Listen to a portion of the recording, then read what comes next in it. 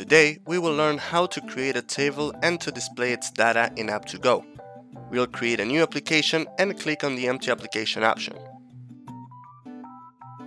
We name the application, in this case Stock, and we click on Run. This takes us to the database, which, as we can see, is empty because it is a new project. In fact, if we go to Pages, we only have the dashboard.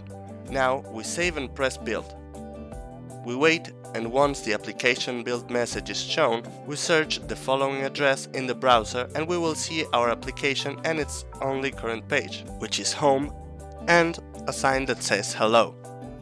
We go back to Aptugo and create a new table. This will be our products table, okay? Because of course, we will be running a stock. Okay, great. Now, we fill in the blanks. We delete the first field because we don't need it.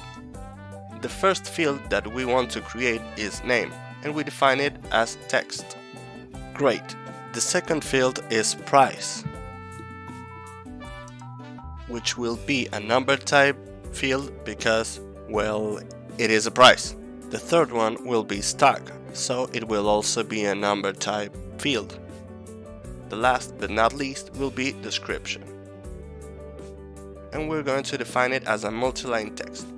Great, now we save and go to Pages, where we can see that the products page is automatically created with the same name as our previous table. Now let's click on Products and we take it to the dashboard. This page is created automatically and is the one that lets us create, edit, or eliminate the products. Now we click on Save, then Build, and wait until the application build message is shown.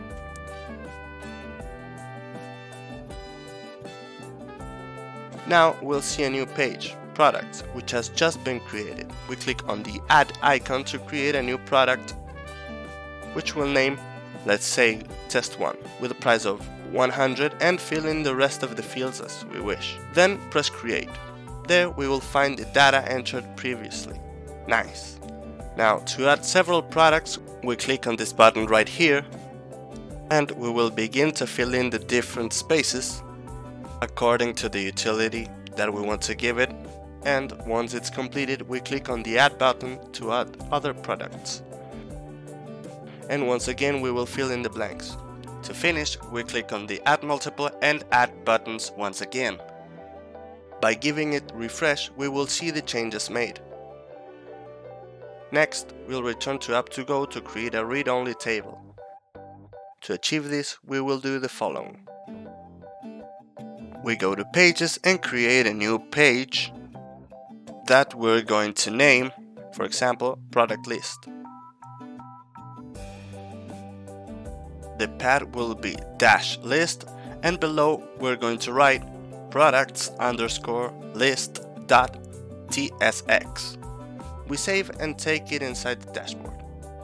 We click on Product List, and in here the first thing we do when we want to bring data from a table is write Load from Database, then we click on the element and drag it to this section. We select the table from which we will extract the data and select a variable name, which will generate a list of products where we store all of the products that come from that table. We type, for example, all products. Now we create a table and take it to the body. Whoops, looks like I misplaced the element. Luckily, with Aptugo, we can quickly fix the problem. And we can continue by disabling the Allow Addition and Allow Deletion options. Then we choose to use a variable and write all products. We hit Save, Build, and wait until we see the application build message. Inside Aptugo, look for the field element and drag it below the table.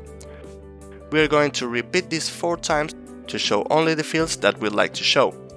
For the first one, we choose the Use a Variable option and fill it with fielddata.name, which means that I'm accessing the name of the first product, in this case Test 1, and is going to be a show type field. In the same way, we define price with a variable that will be fielddata.price, and this one is also going to be a show type field. We're going to continue with the stock field and the rest repeating the previous formula.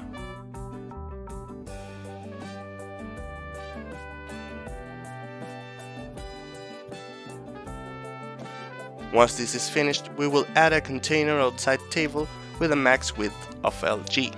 We proceed to save and build. Inside the table section, in the variable to use in header option, we can write the variable that we're going to use.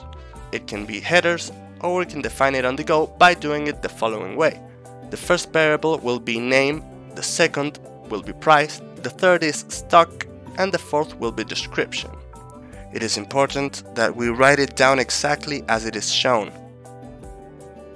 Now we press save, build, and wait. We go back to the page and refresh it. Finally, we can see all the changes that were made.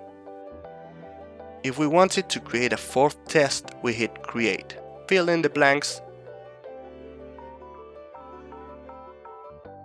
finish it with add, and we can see the change in the new product list page. And finally, we can see that Aptugo has generated all the source code for us. Okay guys, that will wrap it up for today. And as always, thanks for watching.